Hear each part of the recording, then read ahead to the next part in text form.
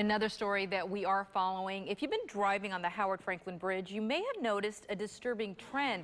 Dead cats on the side of the road. We're told 6 of them since June. And today, another incident involving another cat. Our Jake Peterson is live along Howard Frankland Bridge tonight. And Jake, do troopers know how the cats are ending up on the bridge?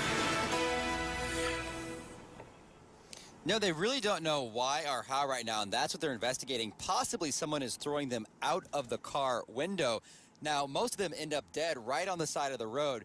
Earlier today, a motorist was driving right over the bridge like we're doing right now. I want to show you her view. She was driving right before the hump, and she noticed a white ball of fur flying right towards her.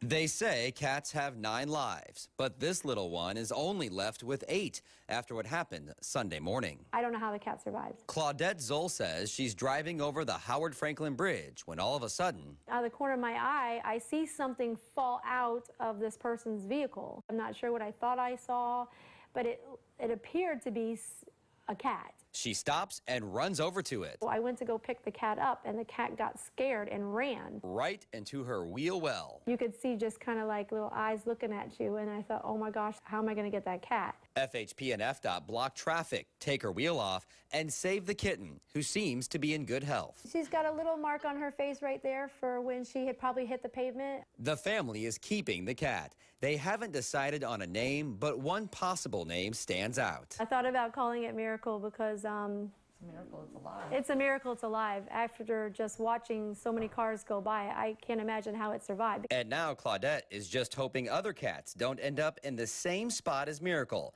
especially if this wasn't an accident. If this is some reoccurring incident that is happening on the Howard Frankland, it's super important to just catch the person who's doing it. Again, FHP is still investigating why and how this is happening to those cats. Claudette says everything happened so fast, she didn't get a good look at the driver. If you see a cat on the side of the road here at the Howard Frankland, call FHP. Reporting along the Howard Frankland, I'm Jake Peterson, ABC Action News.